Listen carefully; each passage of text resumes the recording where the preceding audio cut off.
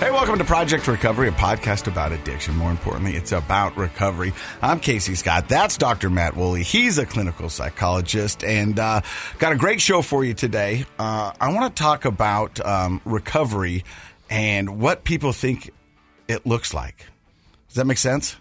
It does. I get it's all English words in a sentence. It would make total sense. So here's what's going on. I recently had the opportunity to make a national TV debut. I know. I wanted to bring this up. So, so I'm a reporter for the local affiliate here in Salt Lake City, which is KSL TV. Right. The Today Show called, and they're doing a segment, and it's called The Merriest Main Streets Across the Country. Mm-hmm. And so people submitted their main streets, and the Today Show picked out some and says, hey, we're gonna send a crew out there, and they're gonna use local talent. And so basically you'd get the anchors going, here we are. It's time to throw it to Park City, Utah, who has one of the merriest main streets. And there's our Casey Scott, the KSL affiliate, and I've got the mayor there, and I've got an Olympian there, and I've got the whole town of Park City. Well, not the whole town, but a lot of people for 6 o'clock in the morning. Sure. Behind me. And it was like a Christmas miracle. And I say that because 3 years ago, I thought I would never have this opportunity. You know what I mean? I mean, for a lot of people who are reporters, that is... Well, most reporters never get to have a national TV debut. You know what I mean? Where you have a show like the Today Show throwing to you, and then you have airtime in every state. Around the whole country. Crazy. Yeah. And it's on their social and all that. I mean, it was, and so for me, I'm sitting there and I'm like, I can't believe that I'm getting this opportunity. Right. I mean, I thought that, after the accident and after going to rehab, and I've said it before, and if you've heard it, please bear with me, that, life was just going to be ho-hum. I mean, really, that's what I was okay with, and I was ready to accept it. Life is going to be ho-hum. Mm-hmm. And that's okay. Well, it's better than the alternative that was going on at the time, right? Which is prison or death. Yeah. And for many addicts, those are the only two outcomes. So it's either fix it, die, or go to prison. I mean, those are really your three endings. Yeah. If you take this addiction far enough out, those are the three outcomes. Yeah. Get better, die, or end up in prison. Yeah. And that's going to end up for majority of addicts out there. Yeah, that's pretty accurate, yeah. And I was one of those guys. Am one of those guys.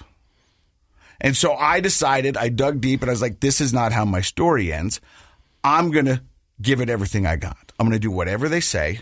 I'm going to follow instructions. I'm going to listen. I'm not going to try to outthink the situation. I'm going to go, okay, let's do this. Follow instructions. Well, mostly. Mostly. Okay, all right. I mean, there were guidelines. You know what? My life is now like... Now they're guidelines. So I took my son bowling on Saturday for another company I work for, his work party. Yeah. And they've got those lane bumpers. Oh, yeah. That you pull up, and it keeps the ball inside of it. Right. But you never know where it's going to go. Pretty much my life, I'm in bowling bumpers. Yeah, there you go. I'm just bouncing around.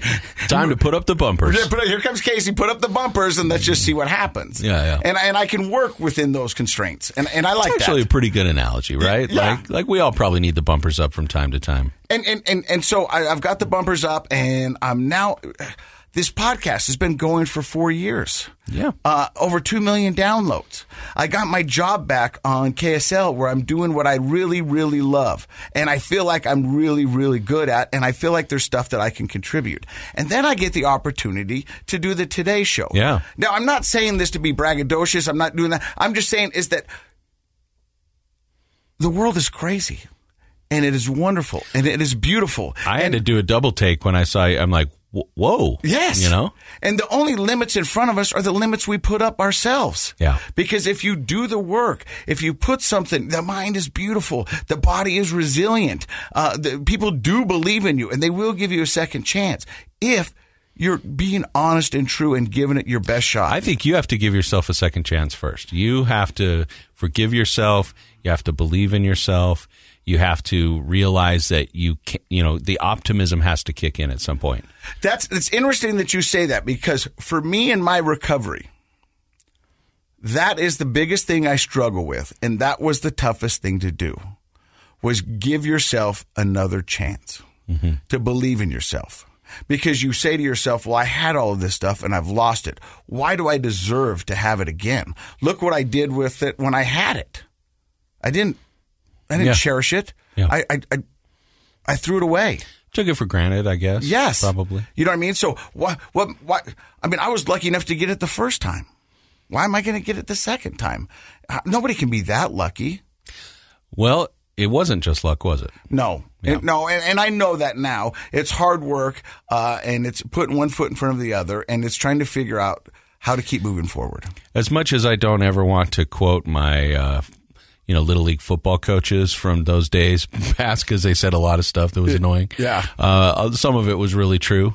They're the same guys who taught you the 5-second rule. Yeah, exactly. Pick it up and eat it. 5-second rule. Shut up, Wooly. The same guys that don't know math, give 110%, that kind of thing. You technically can't give 110%. Yeah. 100% is all you can give. By the way, don't say that. It doesn't go over well. But the one thing that I do remember one of my coaches saying was, the harder you work, the luckier you get. And again, I thought that was annoying. But if you think about it, you're like, yeah, there is such a thing as luck. Sometimes, occasionally, things just sort of happen in front of you. You still have to do something with it. But the reality is what we call luck is usually on the tail end of a lot of hard work and self-belief and help from others. But like, you got lucky, I guess you could say that, to be standing there on Main Street, but it wasn't luck. I know you. You've worked really hard since your MVA and motor vehicle accident, and you've worked really hard and believed in yourself, and your natural optimism has kicked in. But even I had to take a double take when I saw that you were on the Today Show, and I'm like, what? Right? What's going on? It was surreal, and I'm very fortunate and very grateful for that opportunity. I wanted to ask you this. Yeah. I was saving this to ask you on the show. Yeah. In all honesty, because I'll preface this with, I haven't worked a ton with TV and radio people, but I've worked with several over the years. You are the least nervous of any of them that I've ever been around. You love being on the air in front of people talking. Were you nervous at all? Because this is a whole nother level. I wasn't nervous, and I'll tell you why. You didn't look nervous. I wasn't nervous. I was a little fidgety at the beginning, and that's because we were singing Christmas carols, and then right when they threw to me, they stopped. So it looked like I was just dancing and no one was singing. I wondered what you were doing. Yeah, so I was. You were like, they were singing, the weather outside is frightful, and I was just kind of jamming along with them in my back, waiting for him to throw to me. And then right when they go, let's go to the local affiliate, Casey Scott, who's on the merriest Main Street in Park City, they stopped singing, and I'm just dancing by myself. I'm like, what is going on? Which is kind of your personality anyway. And so I wasn't nervous. Do you want to know why? Because a lot of people ask me. Yeah. Because I've lost it all. And nothing is going to hurt me and nothing can kill me. Not afraid of it. I mean, I can die. I mean, I know that. But Yeah, but you literally have lost everything. Yeah. And now you're back. Yeah. Well, some people might feel like, oh, I've got to be extra. No, because if what's going to happen? I might as well have fun. Yeah. You know what I mean? And I'm not going to be up all night long stressed about it. My girlfriend goes like, aren't you stressed? And I go, No, it's another live shot, and I know the people, and I know what I'm doing, and I'm confident in myself. So let's just take it and see what happens. I would have been surprised if you said you were nervous. Yeah. That's what I thought. I wasn't nervous and very grateful. And I mean, it was one of those things where I'm driving down back to Salt Lake City, and I can see Park City in my rearview mirror, and I was like, that just happened. You know what I mean? Like, even sometimes I'll surprise myself. I'm like, I can't believe that. It was probably pretty surreal. Yeah, that just happened. Yeah. I mean, from a kid in college back in 92 to 97, I had 2 sophomore years. You know what I mean? Might as well do it twice. Yeah. I was in the communication department, and to think that I was the guy that ended up on national TV for a good thing. Yeah, for a good thing you know this time. I mean? Yeah. I was like, this is pretty cool, man. Yeah. And I called my dad, and he was like, I saw. Yeah. Proud of you, son. Oh, I bet he was. I bet he was thrilled. You know, my mom was. You know, it was just. Yeah. It was cool. So I guess I want to tell you is that when you do get sober, your life isn't just ho hum. Your life is what you make it. Well, and absolutely, it's a blank canvas out there. You know, we've had a lot of people come on the show and say, initially, I felt afraid of what my life would be like without my DOC, whatever that is. Like that idea of, can I really manage life without alcohol or weed or whatever they're doing, right? And then these same people say kind of what you're saying. Once you get into that, if you take life by the reins and you go for it, you can make much more out of your life than you ever had to start with. I mean, it's real now. And I think this is a great example of, like, your career has reached another level, but it was after you got sober. It's now that you're in recovery. And I think, honestly, you no offense, you're better now on TV than you were before. And you were great before. Like, I loved coming and doing TV with you back when we used to do that. That was a highlight of my week. But the reality is you have a more positive energy. It was fun watching you do that Today Show. It was great. Let me ask our guest, Manny Lopez, whose DOC was heroin and meth. What was your biggest hesitation of getting sober? Well, I think for me, my situation was a little bit different. I always wanted to be sober. I always wanted to get over the addiction. I didn't want to stay in it. What limited me was opportunities. So I didn't have a lot of opportunities. And so when I decided to get sober, I realized that opportunity opens you up for opportunity, right? And I kind of think that relates to what you're saying. Yeah. Right? It wasn't just luck, and I like that you said it wasn't just luck, because it's the hard work and you taking those opportunities and running with them. And putting yourself out there. Right. That's the voice of Manny Lopez. We're going to find out his story. You're listening to Project Recovery, a KSL podcast. Hey, welcome back to Project Recovery. I'm Casey Scott. That's Dr. Matt Woolley. Our guest today is Manny Lopez. Hey. We heard a little bit from him in the first segment, but where does the story of Manny Lopez begin? So my name is Manny Lopez. I'm a person in long-term recovery. What does that mean, long-term recovery? It means that I'm in it for the long haul. Okay. I mean, it's a lifelong thing. Like, I didn't know if there was like after your first year you could consider yourself long-term, or if it's a state of mind, or what it looks like. Yeah. I took what you said as a commitment. Absolutely. Like Absolutely. Maybe you've been, so how many years sober are you now? A little over 2.5 years. So you're 2.5 years sober, but I like the fact that you say this is long-term. It sounded more like I'm committed to it. Absolutely, right? That's Commitment. Cool. When I'm committed to something, I'm saying I'm all in. And you were all in when it came to your addiction. Yeah, one time I was. And where did your addiction begin? Where did you grow up? I grew up here in Salt Lake, on the west side of Salt Lake, the Glendale area. Mm-hmm.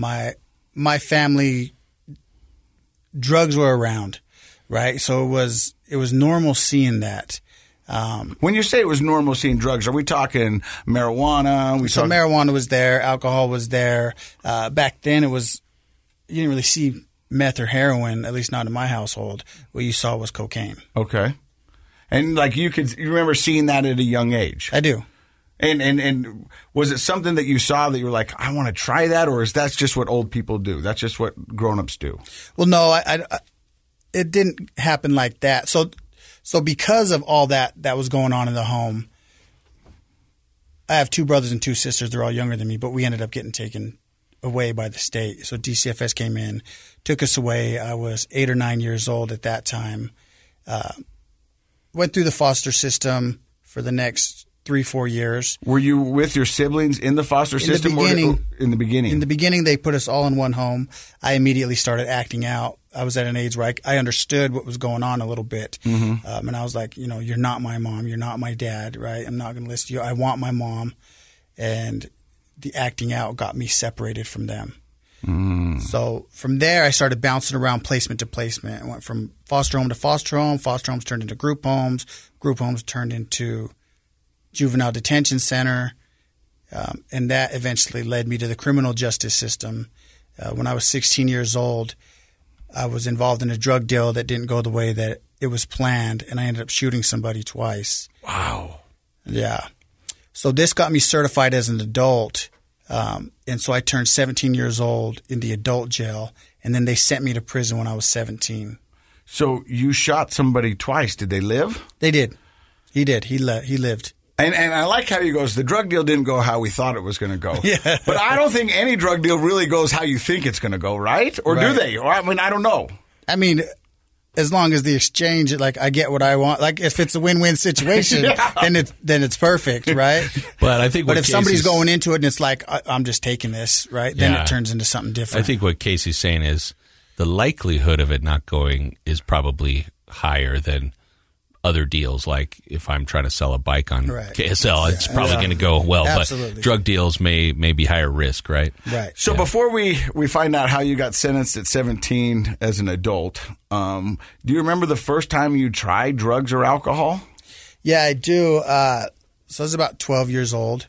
Well, I think I had sipped like a beer that was sitting around the house a few times. Same with cigarettes. But actually like smoking pot, that was 12 years old. Right, my cousins were already smoking pot, so I tried it with them. And I ended up trying meth when I was 12 years old as well. Wow. I mean, that's pretty young. It was pretty young. At that time, it was just like a one-time use, right? And then that was it. And then it didn't come around again until I was 14. But when it did come around, that was it.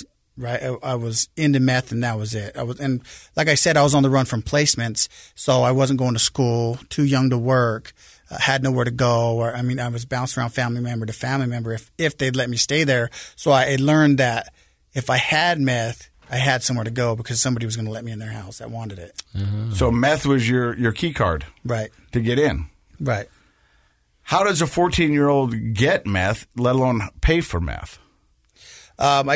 I think the crowds that I was around, just from knowing like certain family members, right, that they were involved in it, or my mom's crowd that was involved in it, right? If I got my hands on something, they weren't going to turn me away. Yeah. Right? And they weren't going to turn the drugs away.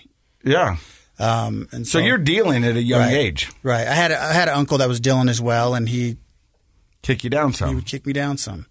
And then I would make my money. Right, what I thought I was making money, but what I was really doing was feeding a habit and finding somewhere to live.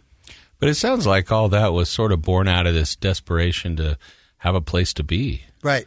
Right? I mean, on the one hand, we have a foster care system that I think tries its best to help kids and families out. On the other hand, if you're the kid in that system, I can imagine, you can tell us, must have been a lonely, scary thing to be separated from your parents and away from your home and then eventually from your siblings. So that desperation to feel connected with your own people, your family, your friends, that must have been pretty high. Yeah, because you try and find something to latch onto, right? That's where LAR comes in, the love, approval, and respect comes in that you start seeking out. And I personally believe like a lot of addicts, at least in my opinion, suffer from LAR. Oh, I would agree with you. Love, approval, and respect is somewhere in there. For sure, yeah. And what you described is what many addicts describe in their active addiction is called running and gunning. Just doing what you can to survive. Right. And so it didn't matter what the task before me was, is I would do it because it meant life or death. You're 14 years old bouncing from house to house. So if it's dealing meth, it's dealing meth. Right. And, if anything else would have came along, it would have been that.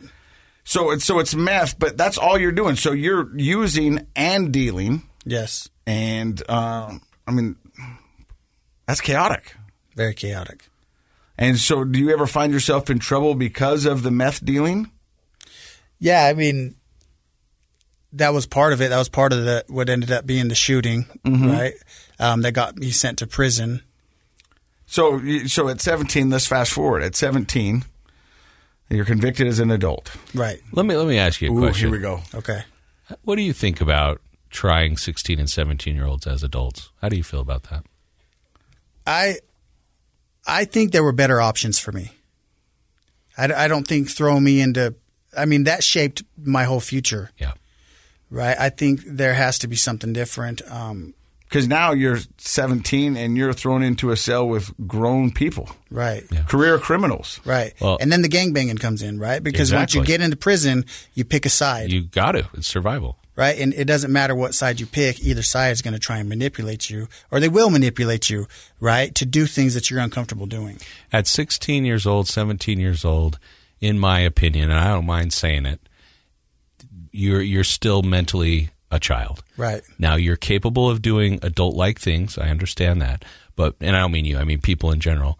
I think we need to take care of those kids, not punish those kids and send them off to jail. Even something as adult as shooting someone, that didn't come from a kid who wanted to shoot people. That came from a whole set of other issues we probably don't have a chance to get into, but it's a survival. I believe most kids who commit big crimes when they're 18 or younger, it's mostly because they're a desperate person and they need help. They don't need punishment.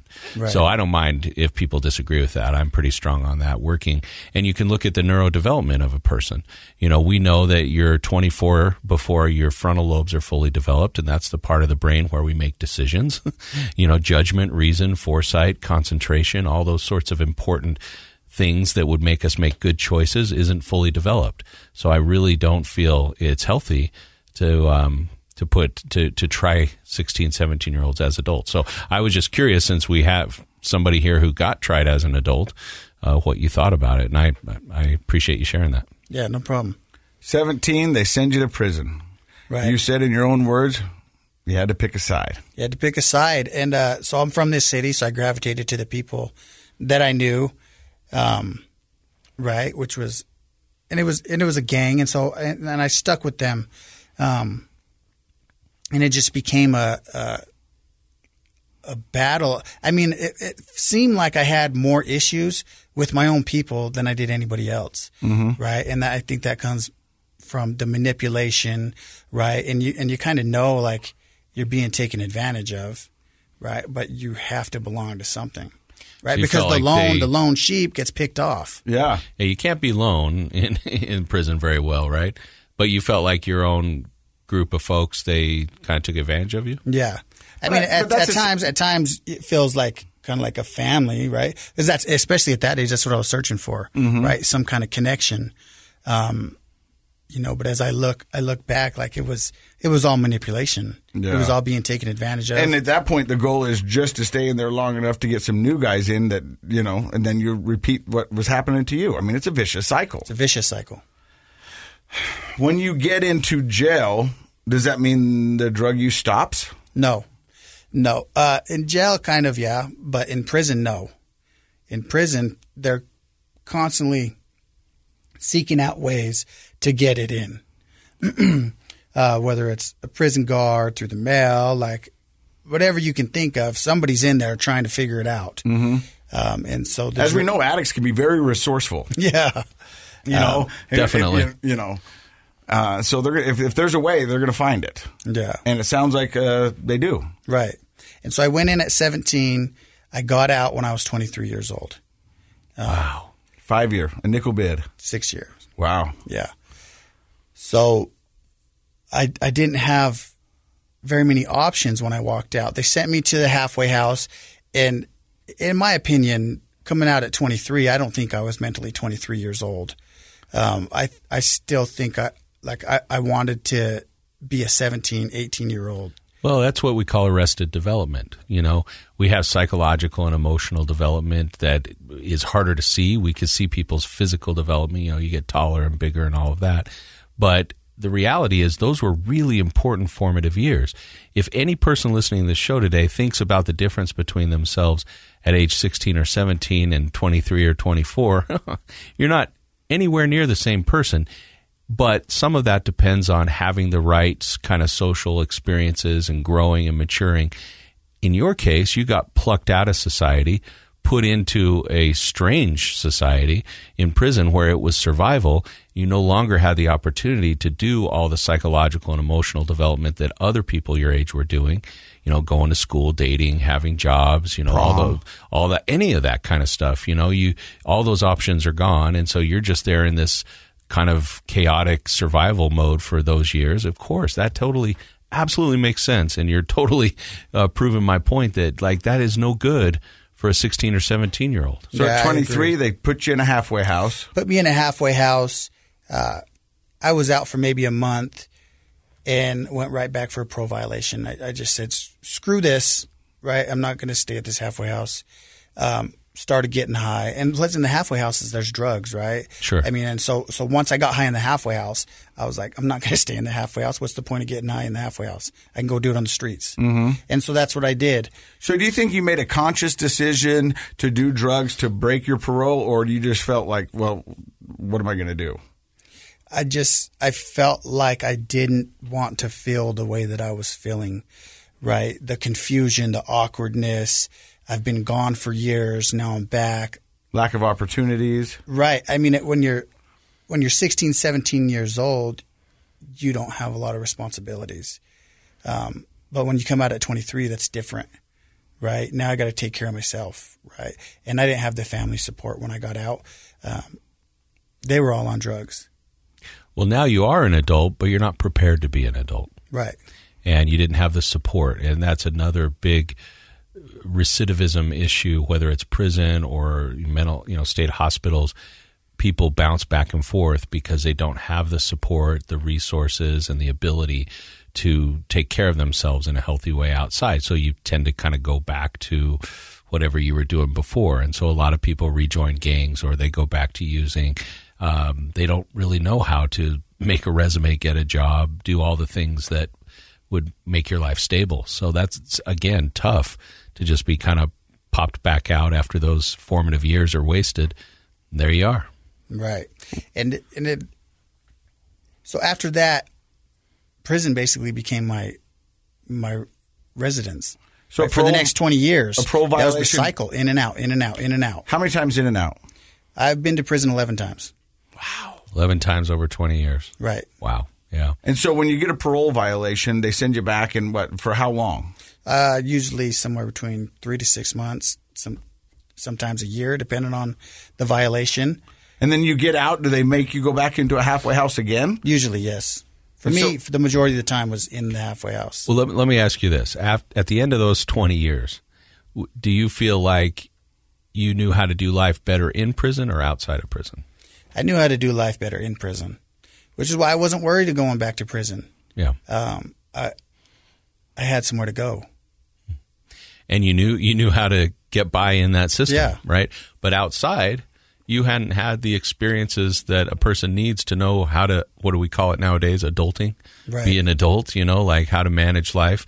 It makes sense that a lot of people get, unfortunately, caught up in that cycle of in and out of prison. And in prison, you got 3 hots and a cot. 3 hots and a cot. And schooling, you can go to school if you want, right? I mean, and depending on where you're at as a gang member, right? So maybe you can get some programming done. Yeah. So in and out for 20 years. In and out for 20 years. Are you still using meth at this point? Because I know at one of your points you end up doing heroin. I did. So probably around 2016, I started doing heroin. How does that get entered into the situation? I mean, I was at a house with people that were buying some meth, and they also used heroin, and they had their own heroin. And everybody was smoking it. This wasn't something that I was really used to. What did you think about heroin prior to that?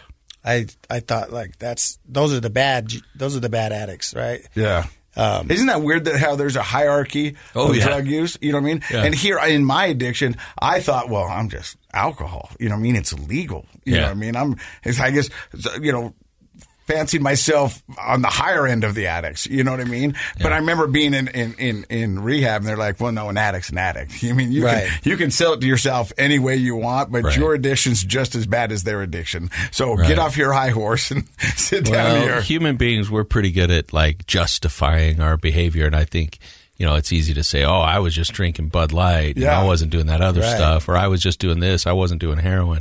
But yeah, it's a way of keeping yourself justified in what you're doing. But my addiction almost landed me in the same place that you were, prison. Yeah. Right. So you thought heroin users were the dirty addicts. Right. And then I went to this house, and it was more like they were partying, smoking heroin, right? Everybody was having a good time, and so I started doing it. I started smoking it, and I liked it. It kind of was a way for me to balance the meth. Sometimes it was too much. And so that became my drug of choice. My DOC was mixing the two. Oh, trying to create a balance of the highs and the lows. Yeah, exactly. Because one is an upper and one's a downer, right? And so you were just trying to even it out. Mm-hmm. And how long do you mess around with heroin for? So from 2016 all the way till 2020. Mm-hmm. And at the point, are you still just smoking it? No, eventually it became shooting. How does that transpire? I mean, because, if you thought the heroin were the dirty addicts, right, and then you end up smoking and realizing it's not bad, did you still have a perception of those who shot it? I did. And even with meth, when I was growing up, even the people that were shooting meth, like those were those are the real junkies, right? I'm not shooting junkie, it. Right. Yeah. But you end up shooting heroin. I end up shooting it, and that came from prison. Oh. So right, you could find needles and heroin in prison. Right. But you probably couldn't get away with smoking as easily in prison, and that's right? why people are shooting more detectable. Right. But how do you find needles? People steal them from the med, like the med room and things like that. Uh-huh. The people that are diabetics that are going to get their insulin, they'll sneak them back. Yeah. But scarcity in prison, right? Like everything's a commodity. So probably those needles got passed around. Absolutely. And if you had a needle, that was like your own income as well, like for getting high, right? Everybody wants to get high, but I'm the only one with the needle, so everybody has to come to me. So I'll let you use my needle, but you're going to get me high. Right. And I'm assuming... and you don't know how many times that thing's been passed around, right? And so eventually I ended up getting hepatitis C, and I know that's where I got it from. It was from sharing needles. Yeah. Well, our guest recently on the show, she talked about HIV, and a lot of the desperation to get high, that addiction will fuel decisions that you wouldn't normally make, and so you end up using something like a dirty needle, and that's just a matter of time. Eventually you're going to get something like hepatitis C, right, or HIV, or those sorts of things. In prison, I know you can be resourceful. Did you guys ever manufacture needles? So, like, there was needles that you're only going to get so many uses out of one needle, but as long as you had the needle, the tip, right? I've used ones that were burned into pens, and we're using earplugs as plungers, just different things like that. People in prison are pretty crafty. Yeah. If you're still with us, you're listening to Project Recovery. We're listening to the story of Manny Lopez and talking about how prevalent heroin and needles are in prison. We're going to find out more about his story. Stick around. You're listening to Project Recovery. Welcome back to Project Recovery. Casey Scott, Dr. Matt Woolley. Our guest today is Manny Lopez. 11 times in the state penitentiary. Correct. What does the last time you're there look like? So the last time I was there, I had got out on parole. So I kind of want to go back just a little bit. No, you go back. This is your story. I'm in. So about a few years ago, I decided I was done with the gang. I had just gotten nothing but destruction from it. And so I had a daughter. I have a daughter. At that time, she was a newborn. Went back to prison, and that's what I wanted to do. That was my purpose, to be a father. Mm-hmm. So I told the gang I didn't want to be a part of this anymore. And they didn't want to give me a pass? The respect that I see a lot of other gang members get that were loyal to a cause and just say, okay, we're going to let you go be a family man, or we're going to go let you go be a man of God. So when you go in there and you ask them that, are you asking them to leave you alone for the remainder of your stay in prison, and you just want to get in and get out and get back to your daughter? Right. And they had different ideas for you. Right. And I was, they tried to talk me out of it, and I was committed to it. All the gangs were on the yard at that time watching, and so I pushed the issue, right? If you're not going to let me just walk away, then I'll just fight my way out of this the way that I came into it. So basically, and all I know is from watching TV, but if you jump in, you jump out. Right. And so jumping into a gang means you literally get the crap kicked out of you. Right. And then you stand up and you're in the gang. Well, if you want out, it's the same way out. but they're going to go a little harder on the way out.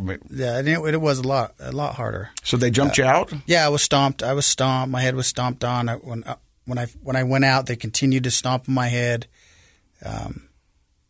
Man. And that's how I got out. Was that an agreement ahead of time, or did you just throw down? No, I just threw down. I pushed that issue. First off, I know they didn't want to do it because they didn't want to get in trouble. Yeah. Right? You get in trouble and then you get sent to max. Now you're in segregation. If you can figure out a way to accomplish a goal without getting sent to solitary, then that's what you're going to do. Did they offer you any other options? But the gang's also got to save face. You know what I mean? Exactly. They got to save face. I mean, you can't just let somebody walk away because then you got no power, no real control. And all the other gangs are watching. Yeah, they're like, well, let's see if they're getting soft. Because, you're in a prison society and you see a weakness, they're going to exploit that. So I would be a terrible gang leader because, like, if you ask me nicely, I'd probably, yeah, okay. No. Yeah, my gang would not they had survive. to make a statement, and you had to make a statement to get out. Right. You know what I mean? You had to prove that you really wanted out. But did they offer you another option? Because a lot of times you see guys that say, I don't want to, I'm done gang banging, right? And then a week later, they're gang banging again, right? Because their friends either reel them in or they get lonely and they want to be a part of that again. Uh-huh. The gangs can be a crutch that you lean on when you don't have anything else. But isn't it also a form of self-protection? Like now, if you're out of the gang and you're still in prison, like who's there to watch your back? And so I watched my own back after that. For me, I don't think, when I reevaluate everything, I don't think that they did anything for me that I couldn't do for myself. And by the time that I walked away from the gang, I had built relationships with all kinds of people in prison. You remember, I'm talking 20 years in and out. So I know all these guys that are going in and out as well. Mm-hmm. So I'm good. I can take care of myself. I don't need to be a part of this. I'm not a pawn anymore. Yeah. And so and I want to be a father. My daughter deserves me in her life, right? So that's what I wanted to do. And so that's what I did. I got out. So what happened from there was I thought, okay, take the gang away and I'm good. Okay, I got it now. I was so wrong, right? Life got worse, right? I took that crutch away that I was leaning on, and now I had to figure it out myself. I had the addiction. I had all the behaviors. And so for the next few years, I was still in and out of prison, right? Nothing changed. That's interesting. Does the gang, does that follow you outside of prison too? Like you were in and out 11 times. Obviously, when you're in the prison, you're kind of active with the gang. What about outside of prison? Outside of prison, I was active with the gang as well. So I'm from Salt Lake. It's a Salt Lake Street gang that I was from, and so that's who I would get out and go hang out with. It was my guys. So when you got jumped out of the gang on that last prison, I did not hang out with them anymore. You didn't. When I got out. And did they? But some of them I would see like in passing and what's up, hi, good to see you. But I'd go my own way. Okay. When I separated myself from them, I really separated myself from them. But you still had the addiction. Still had the addiction. You still had the heaviness of 11 trips to the penitentiary. Right. Not a lot of opportunities. Not a lot of growth. Did you get any schooling while in prison? I graduated from high school. Uh-huh. I started working on my associate's degree in applied science. I did. And so the last time that I went to prison, I was in a stolen vehicle. I was in Murray, and I crashed into another vehicle. When somebody pulled over to help me, I jumped out of the stolen vehicle and kind of bumped them to the side and jumped in their vehicle to try and take off in their vehicle. Right? Luckily, they had taken the keys out, or I would have put a lot more people in danger. My situation would have got worse. But what that did was when I got out of that vehicle and I kind of bumped him to the side, that turned that whole situation from just the accident? Stolen vehicle accident, right, to aggravated robbery, attempted carjacking. Ooh. So now I'm facing multiple 5-year to life sentences. So I get taken back to prison, and when I call and talk to my daughter's 3 years old at this time, I call and talk to her, and she's starting to talk. Now she's talking. Right. And I'm hearing her say daddy and things like that. And that was my awakening of everything. Like, what am I doing? Right. You're facing so much time now, Manny. Right. What are you going to do? And I knew I had to take this decision out of the hands of the Board of Pardons because my history at the Board of Pardons is not good. 11 times in and out. They're just like, okay, well, you don't learn. Well, here's 10 years. Mm-hmm. And I knew that was what was coming for me. And so I started working my program, right? And I did the classes that I could. 7 Habits for Highly Effective People, the anger management. I went to the Conquest program here at the prison, which is a residential substance use treatment program, cognitive behavioral therapy. And I ran my program, and I did it in an honest way. I was holding people accountable. Now, that was a hard thing to do, right? Because now you got killers and guys that have been in prison for 20 years that are in this program, and they're there just for the benefits of the program. Mm-hmm. And the benefits being they're not in a cell. They're not in a cell. Yeah, it's a they're dorm. Not there for the right reasons. The yard, they got yard all day. Yeah. And I got into leadership. What I learned from that was that I'm a good leader, right? And I can be a leader for myself and other people and go in a good direction. And that's what I did. And then I was like, you know what? If I can do anything good, this is what I want to do. And so I wrote to Odyssey House. I got accepted into Odyssey House. And I fought these charges for 17 months. When I went to court, when I went and saw the judge, I let the judge know, look, I've done everything, everything program-wise I can do. I did it in this 17 months, right? If you want time, that's all you can get because I can't do anything else. But if you give me this chance to go to residential because I need it so much, right? My history shows that I need structure. Yeah. Then I will take this opportunity and I'll run with it. And he did. He sentenced me to prison, but he suspended the prison sentence and sentenced me to 36 months probation with the stipulation of going to residential. And so now I'm on parole and probation at the same time, which is, you don't see that right? You're either on probation or on parole. Yeah. Right. So this was an opportunity for a career criminal. I mean, I don't want to, but that's what you are at this point. Career criminal. Absolutely. Yeah. And he told me, I'm going to give you this chance. And everybody's telling me not to give you this chance, but I'm going to give you this chance. If you mess up, I will give you every day of this sentence. And how long was the sentence? I mean, it was 1 to 15 years at that time from what I pleaded to. So it would have been a 15-year sentence. Wow. What do you think it was about you that made him do that? If he was being sincere, which I'm sure he was, that everyone was telling him not to give you this chance. And if you just look at you on paper, that probably didn't make any sense to give you that chance. What was it about you that you think made him kind of go out on a limb and give you that opportunity? I think he recognized the hard work. I really do. Like I would send him updates on what I was doing, right? Every month or a couple months, send him a letter. And I didn't know if he was really getting these letters or not. I'm just going to assume that he did. And that's what helped him make this decision. I can also think that the judge looked at you and looked at what you have done and then looked in your eyes and your demeanor, because I look into your eyes. And you've got a ring in this eye right here, and then a heart tattoo over here. But I see kindness in your eyes. I mean, I really do. I see peacefulness. And, I think he looked at you and was like, yes, I think this guy is sick and tired of being sick and tired. I think your rock bottom was you talking to your daughter on the phone and realizing that it's time to break this cycle. And if I don't, here's another chain in the link. Right. And you know what was good for me as well? So I've been in this relationship with my wife for 4 years. At that time, so when I went back to prison that time, she was still out here and she was still involved in drugs. But before I got out, she made a decision that she was going to change her life as well. And I'd always been talking about this, like I'd be such a good drug counselor, right? Because of everything that I've been through. She went to the House of Hope. She graduated House of Hope. When I got out, she was doing the outpatient, and that's when I went into Odyssey House. Mm-hmm. So I had that. I had her. Right? I couldn't be where I'm at today without her support and her making that decision. If she would have stayed involved in drugs, I can't say that I'd be where I am right now, that I could have made that decision to do it for myself. Because I've been in so many toxic relationships, I have the love, approval, and respect need, right? That thinking error.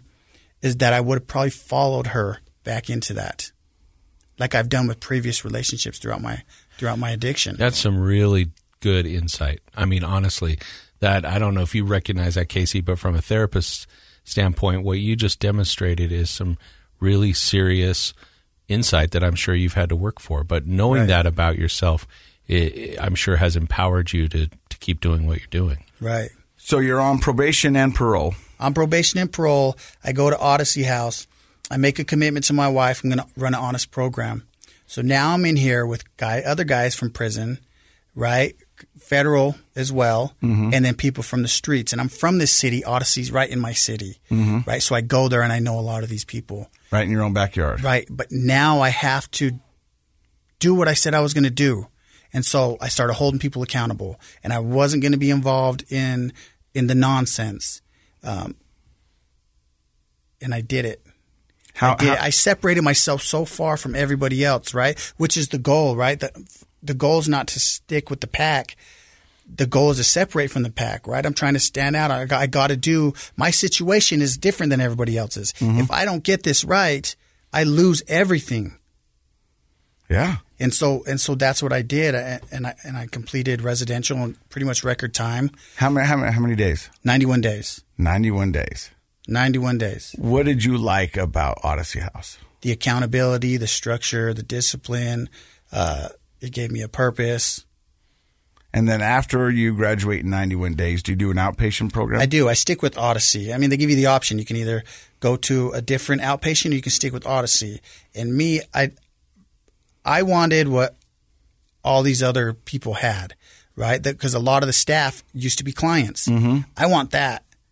And so I stuck with Odyssey. I remember one time I was sitting in recovery, and I was sitting down there, and I was talking to a guy. I'm 45 at the time. This kid's 23.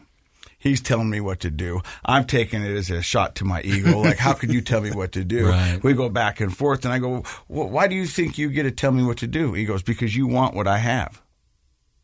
And I was like, what? And he was like, yeah, I'm sober. And I've been sober for 2 years. You want what I have. So you should probably listen. Pretty good answer. Yeah. Right. And I was like, you know what? You're right. Yeah. But it was an ego thing. I was like, you don't get to tell me what to do. And he's like, well, actually I do because I'm working in the recovery house that you're in. Yeah. So either you listen or I write down this book. But I like that answer because he didn't just say because I said so. Yeah. He laid out because I have what you want. Yep.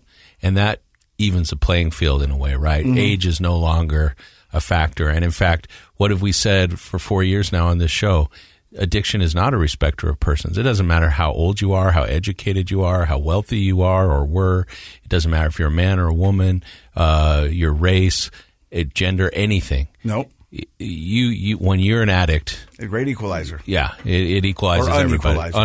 Yeah, however you want to look at it. But the point is, you want that sobriety, and he was right. Yeah. So I agree. You go into the outpatient program. How's your? I do 7 months in the outpatient. Outpatient was a little bit harder than residential for me, and I think because when I went into residential, I mean, it had a structure, a prison structure. Yeah, now you got to find your own because you're living in the pink cloud, and now you're introduced into the real world and back in this and trying to navigate both. And so me and my wife, we moved in together right into a brand new apartment for us. And then I did my outpatient. It took me 7 months. I started working at the airport. I was doing construction cleanup at the airport for a few months. Took a week off and became a CPSS, Certified Peer Support Specialist. Got that. And before I was even done with the outpatient, I was shopping for jobs in the recovery field.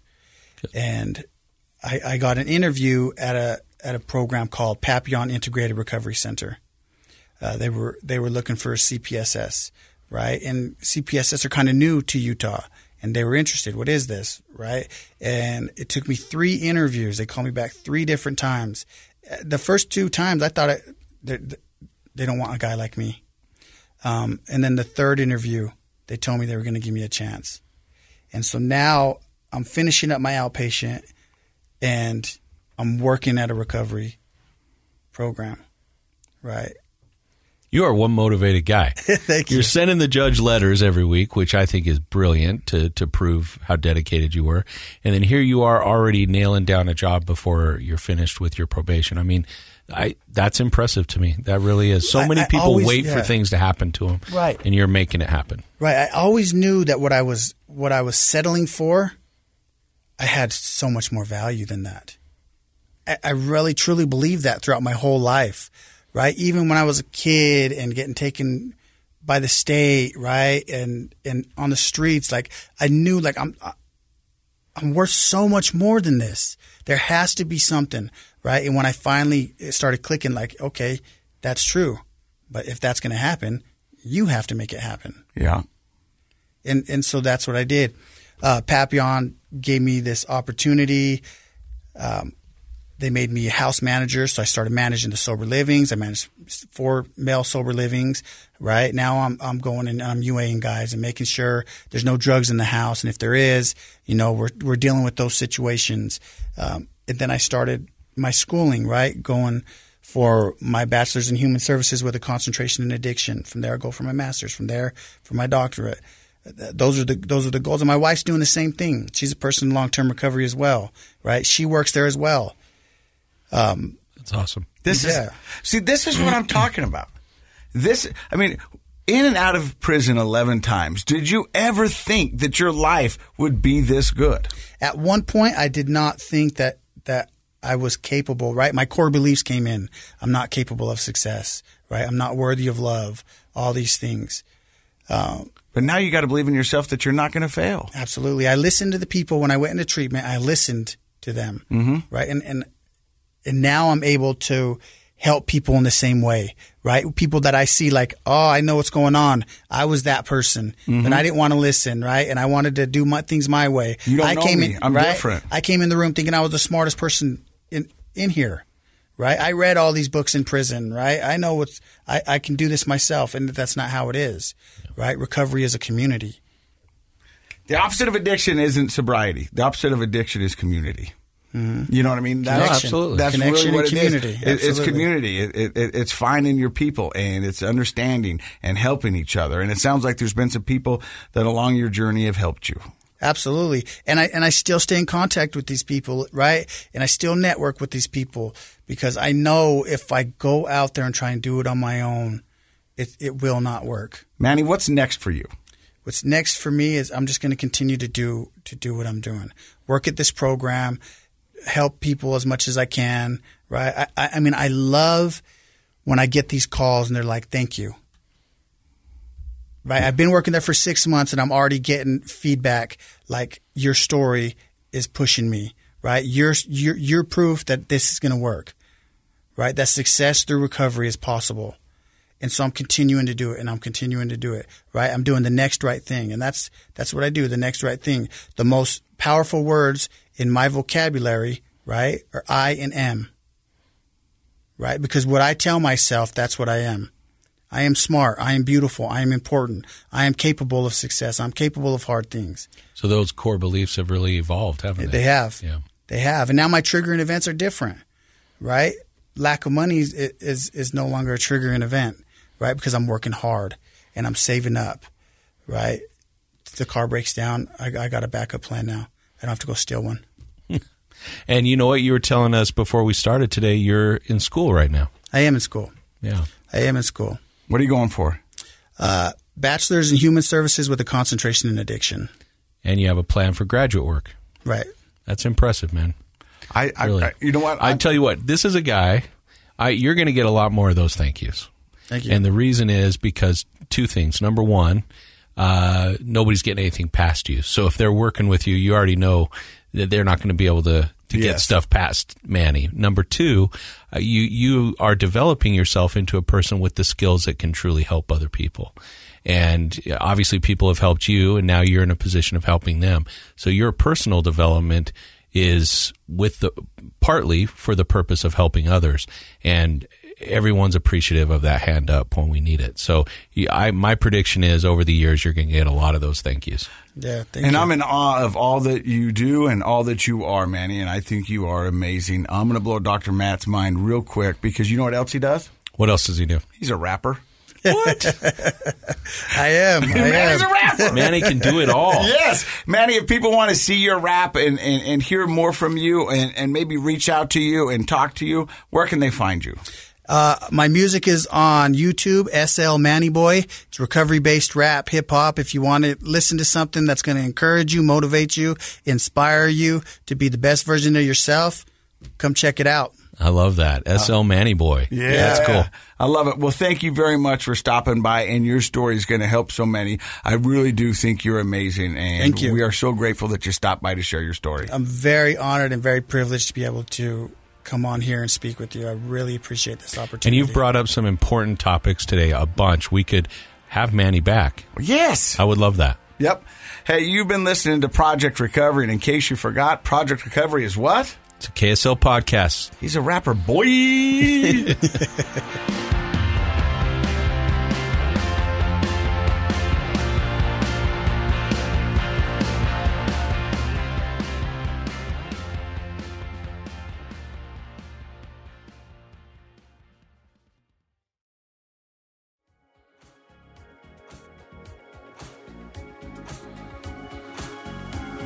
The contents of this program are for informational purposes only. The program is not intended to be a substitute for professional medical advice, diagnosis, or treatment. Always seek the advice of your physician, licensed therapist, or other qualified health provider with any questions you may have regarding a medical condition. Never disregard professional medical advice or delay in seeking it because of something you've heard on this program. KSL does not recommend or endorse any specific tests, physicians, products, procedures, opinions, or other information that may be mentioned on the program. Reliance on any information provided on the program is solely at your own risk.